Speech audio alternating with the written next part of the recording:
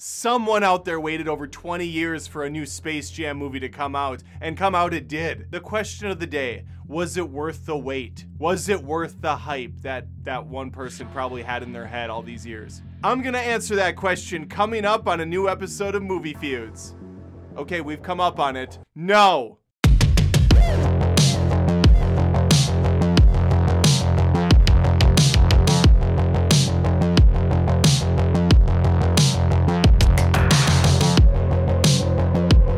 The original film features Michael Jordan, one of the greatest baseball players of all time. I'm joking. The film even makes fun of this fact. Obviously, he's known for basketball and his impeccable lineup of shoes. Joining him are a bunch of loony cartoons called the Looney Tunes. You got Bugs Bunny, Daffy Duck, Porky Pig, Grandma, Lady, Tweety Bird. You got the whole crew's here. The whole cast is available. Even Pepe Le Pew, that frisky skunk that was deemed too inappropriate for the sequel. The sequel that features the characters from A Clockwork Orange in the background. So that's consistent. Why not just have Pepe hang out with them in the background, since apparently they're both predators? As far as the human characters go, there's also Wayne Knight, aka Newman, aka Nedry from Jurassic Park. And then there's Bill freaking Murray. I haven't seen the original Space Jam since I was a wee child. So rewatching this film, I was expecting the worst, and I was kind of surprised by how, how much little charm there is in this little thing. Do I think it's a great movie? No. Do I think it's good? Yeah, I think it kind of is. And you know why? Because movies are so bad now that I'm looking back on older ones and going, wow, there was actually a plot and acting and a focus. How bizarre. How strange. LeBron James is the star of the 2021, dare I call it a movie? 2021 marketing thing for Warner Brothers. He comes off a lot more unlikable than Michael Jordan did. Michael Jordan, they give him kind of the squeaky clean image. He's just kind of having fun. He's playing baseball. He's trying something new. He's poking fun at himself. Everybody loves him in the movie. Everybody loves him in the universe. The Tunes know who he is even. LeBron, however, can't even get his son Dom to like him. And I assume this is some sort of a weird prequel for Fast and the Furious, because I don't know any other Doms in the world. I just know family. And that family includes Vin Diesel. Although I think Vin Diesel is white, but I'm not entirely sure. They can figure that out later. They can fix it in post. Some people are going to jump to LeBron's defense now and say Adam's just a hater. He prefers Michael Jordan over LeBron when it comes to basketball. And I will reply with, I don't care. I don't follow basketball. I don't even know what team. I knew Michael Jordan was on the Bulls. It was hard not to, but I couldn't even, and I know LeBron's played on multiple teams over the years, so I couldn't tell you. I couldn't list off 6 NBA players today. Looking at it from an acting standpoint though, LeBron was mean. He was mean in the film for the most part, and the story didn't help. You know who is having fun? Don Cheadle, aka LG Rhythm, aka Algorithm. You see that play on words?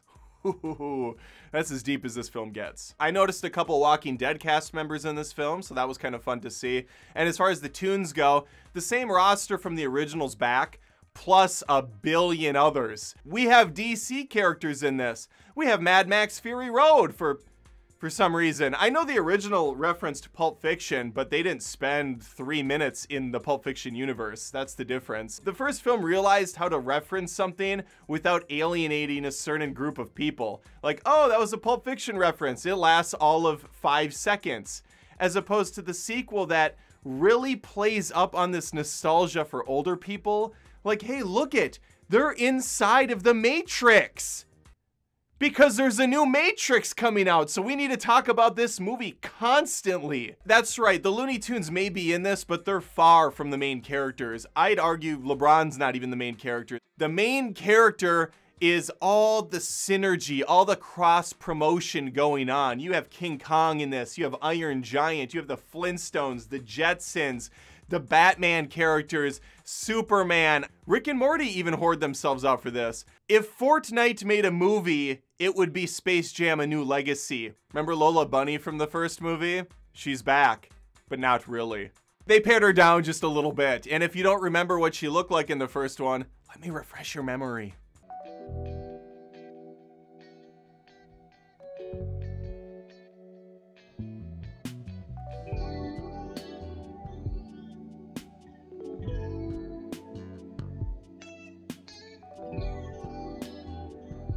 What the hell was happening with the animation department on this character? Lola Bunny's not just a typical anthropomorphic animal with great legs, fur, and can handle a basketball. She's a strong, furry lead. It's about time.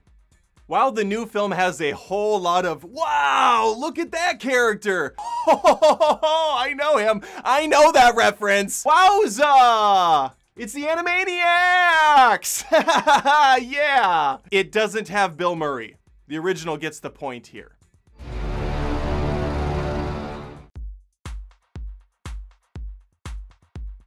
Imagine trying to explain the story of Space Jam: A New Legacy to someone. It's borderline impossible, so I'm gonna start with the original. After what feels like a 20-minute intro of Michael Jordan greatest hits, we finally get to see him in action. Retired from basketball and joining the baseball league.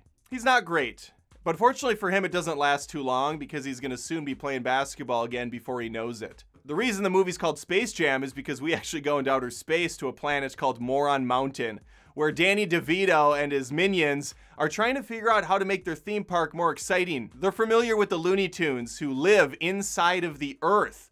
So he sends his crew down there to kidnap them. Bugs Bunny's a crafty individual, so he figures out a way to kind of coerce the aliens to fight them in the game of basketball. I said fight them instead of play them in basketball, and I feel like that's appropriate because there's a lot of hitting and pushing and shoving, which I think would be called by the refs in a normal game. Bottom line is Marvin Martian does a really crap job reffing this game. Beating these shrimpy little aliens should be a slam dunk, sorry. But they're crafty, and little did the Looney Tunes know that these aliens can inhabit the bodies of people, take their skill set, and put it inside of a basketball, which they can later then touch and become massively overpowered because of it. Who knew? Who knew that was a thing they could do? Why aren't they doing that? Like, why stay in the slug form, you know? If you have that ability, why not abuse it? Or at least use it once in a while. I mean, these things are a joke. The Looney Tunes become desperate and elicit the help of Michael Jordan via kidnapping. It's ironic, they do the thing that they don't want to have happen to them. The side story gets the most laughs from me as we follow Charles Barkley and some of the other characters without their basketball skills. So they're desperately trying to figure out what's going on. They're hospitalized, they're going to a palm reader, they're even trying to play a pickup game in the back alley with some kids. Nothing seems to work. The story really bounces between what's going on in the toon world and the real world nicely. It's a good 50-50 split. Whereas the new film really focuses on LeBron and the relationship with his son. A little bit of confusion right out of the gates as the second film is called Space Jam, but there's no space. Although servers require space and take up space, so maybe they meant it like that. Like Space Jam, we're inside of a server space. Oh, this movie keeps getting more complex and deep. I love it. The main storyline focuses on LeBron's son Dom and how he wants to develop video games, but his dad doesn't want him to because his dad wants him to play basketball because that's all LeBron knows, and so therefore his son should know that only and not be good at anything else. By the end of this film, though, he's going to realize that his son is in fact maybe the best programmer the world has ever seen. He's designed some truly impressive stuff, from an app that can capture a full range of motion and then live translate it to a coded character, to a basketball game that seems to be thinking for itself on the fly with style points, with just all sorts of wacky stuff that it conjures up. Now, part of this is thanks to the character Don Cheadle plays, LG Rhythm, who is in fact an algorithm inside of the servers that Warner Brothers houses in their very building. He kidnaps Dom in some sort of cockamamie scheme to lure in Dom's dad to play him in a game of basketball, which will be televised for all the world to see.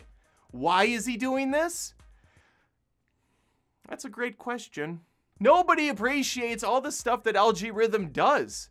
So he pulls in a bunch of randos off the street into the game via their cellular devices or their TVs or anything they can really use that's connected to the internet he has access to and can pull in. Because Warner Brothers is super awesome and they developed such a smart character that he can do anything. LeBron probably could take on the Monstar Squad himself, but he's going to elicit the help from the Loonies again. This leads to a good chunk of the movie where we go on a bit of an Easter egg hunt through different movie properties to recruit the characters from the first film. Movies such as Casablanca and Austin Powers show up for reasons I can't possibly explain, but they're here.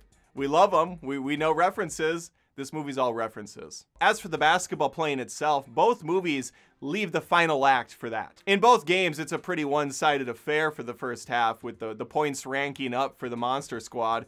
But I would say in the second one, it's just completely nonsensical. I don't even know how points are added up or scored at all. It seems like they're just divvied out willy-nilly with no real thought process behind them. It's very clear after rewatching the first film that it was at least trying to tell a story that made even a lick of sense, and to put a little creative thought into it and have some sincerity behind it. The sequel has none of that. It does not care about your time. It does not care about even producing something that has value behind it. It truly is a McDonald's Happy Meal of shit. And if you like that, I can't stop you from it, but I'm giving this round absolutely to the first film.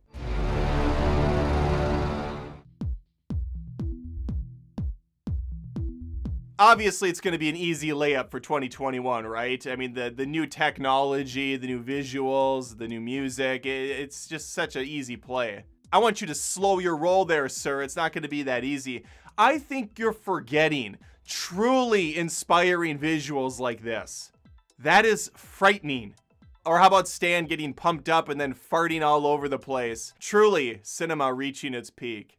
I will say Michael Jordan fits into the world pretty well. There's only a few spots where he looks kind of flat against the animated backdrops and whatnot. For the most part, a movie that came out in 1996, this holds up pretty damn well. The visuals are really nice. The animation's solid, it's crisp. There's a lot more Looney Tunes doing Looney stuff here, and not so much the whole look at this film property sort of thing. They're actually being their characters that we know and love. And oh man, that music.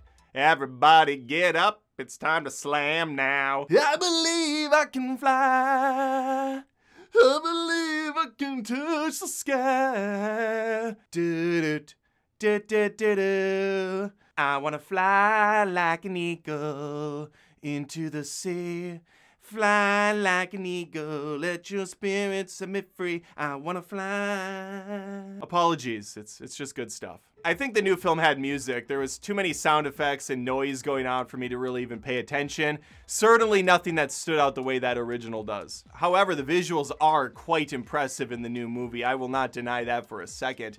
Animation's vibrant, it's beautiful. The characters feel like they're in the scene. Even though the constant referencing is obnoxious as all could be, it is cool to see some of these characters in a 3D space and how they're translated. Some of the live action characters, not so much. Pennywise, Batman, Catwoman. I mean, these characters just look terrible. They don't look anything. Mr. Freeze looks awful. The Mask is in there. Jim Carrey or bust is what I say. Get out of there. You're not the Mask.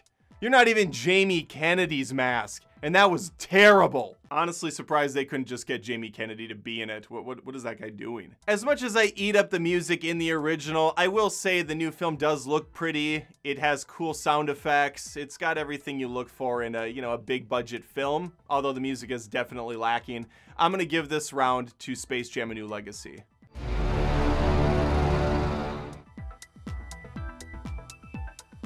Well, there you go. My thoughts on Space Jam versus Space Jam: A New Legacy. Hope you had a little fun. Did you agree with my thoughts, or do you have some of your own feelings? Put them in the comments.